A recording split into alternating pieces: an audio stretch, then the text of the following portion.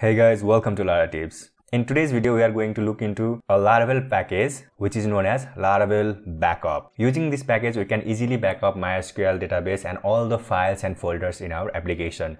It will be saved as a zip file and we can easily extract it. Whenever we run a command, it will be saved as a zip file and we can easily store it in our local file system or S3 bucket. And let's say if something goes wrong in our application, then we can use that backup.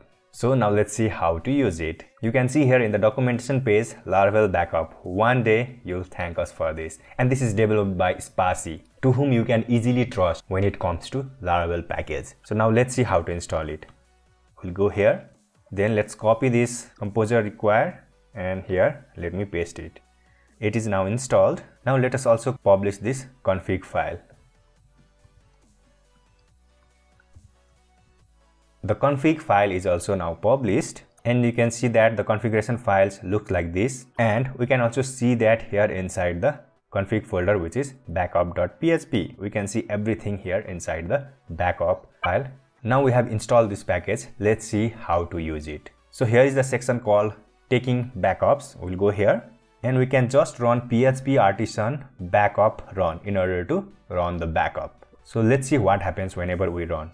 Also for now, let me open this storage folder here like this and this app folder.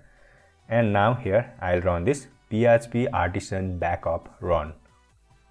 You can see here it is dumping the database and looking at what are the files that we need to back up and zipping it, and then it is storing over here in the Laratips inside the storage app folder. And it is just naming the folder zip file as current date and timestamp. So in this way it backups all the files and folders and databases by default. Now let's see how this package knows what are the files that need to be backed up and which databases. It takes everything from the config file that we have seen before. So this backup config file. So here it gives the name of the folder where we need to back up as the name as this app name. And if I just show you here .env file, the app name over here is Laratips. And we also saw that the backup was inside the Laratips. Then here is the files key, and inside here we have include, and inside it we have base path. Whatever the files that are inside this base path, it will just back up everything. And this base path gives the path to this project root. Let's say we give path to any other folder in our laptop, then also it will do backup.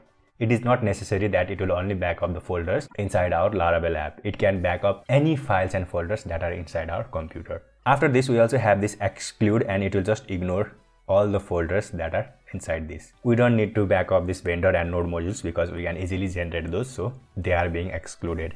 And if you want any other folders that need to be excluded, then you can add it over here. This follow links false means it will just ignore all the symlinks. It will just ignore unreadable directories as well. And here relative path is null, which means that the folder inside our zip file will be from the root of our computer. Let me show you what I mean. This is just the backed up file. Now let me extract it here. And here inside we can see here home, assist, sites, Laratips, all the folders from the root of our computer. But let's say we don't want this behavior, okay? Let me just remove this for now. Then we can define that over here from where we want to do the backup. So here we are including all the folders that is inside the base path. Then we can just copy it and add it over here. It will just ignore any other folders that are parent of this folder. Now let me again run the backup. The backup is completed, and now if I again come here and extract it, then inside here we'll see the Laravel project only. I think it will be a good idea to add base path over here. So now let me again go back and remove this extracted folder.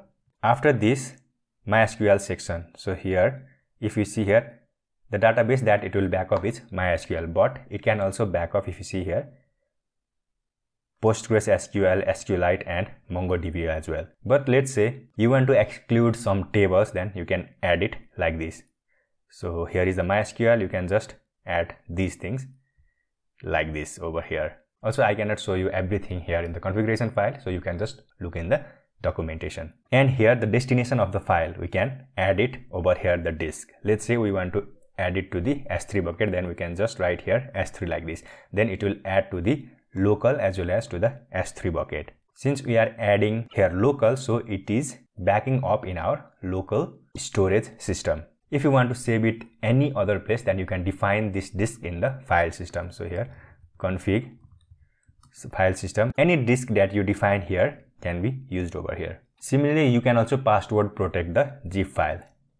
Similarly, this package also sends us the notification whenever the backup was successful and whenever backup was failed. Whenever the backup is healthy or unhealthy, then it will send us notification. You can see all the notification over here, and it will send us mail. But we can also configure it to send it as a Slack notification. I'll show you that as well. And I think it has already sent us mail. Let us see here in the mail tab. I have already opened it. Since we did the backup twice, so it has sent us the notification.